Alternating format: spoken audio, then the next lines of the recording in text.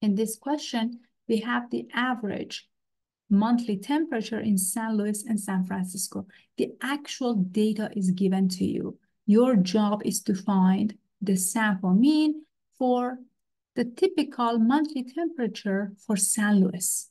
Let's take a look at our calculator. Our calculator is just right here. I'm going to enter these data into the third column. So you need to go to Stat, in Edit.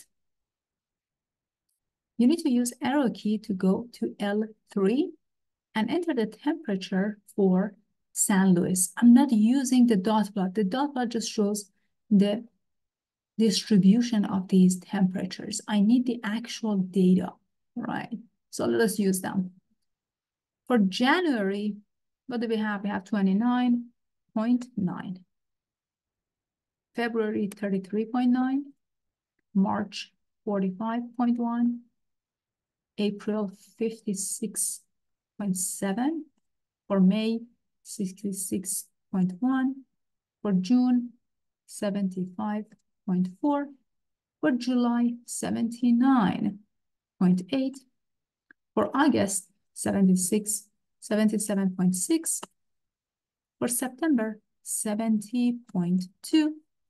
For October, 58.4. For November, 46.2.